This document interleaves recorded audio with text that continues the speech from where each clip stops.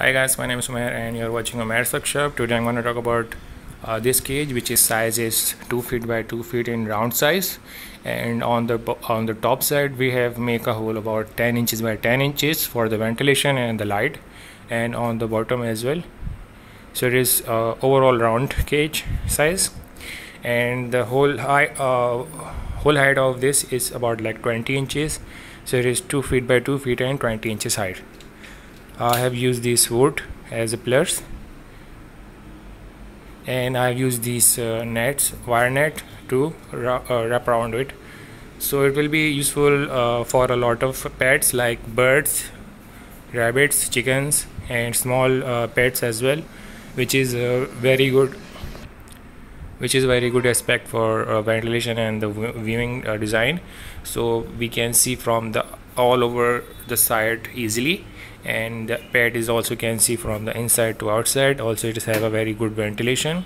So it is just a demonstration of the small size, but if you want to make a bigger size, so it will be look very good and fancy if you are putting it in indoor or the outdoor.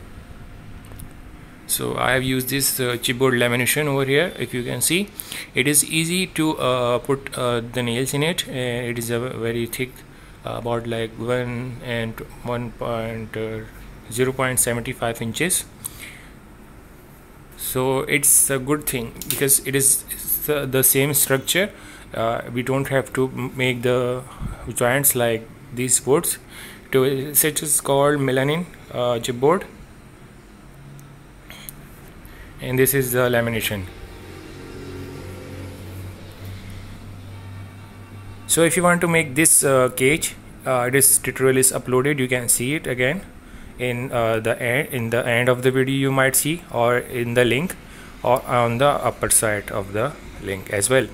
So if you want to make cages like this one, or a square one, or PVC cage, or metal cage, you can search Umair's Workshop on YouTube, and you can see all of the bigger tutorials, and you can make them yourself.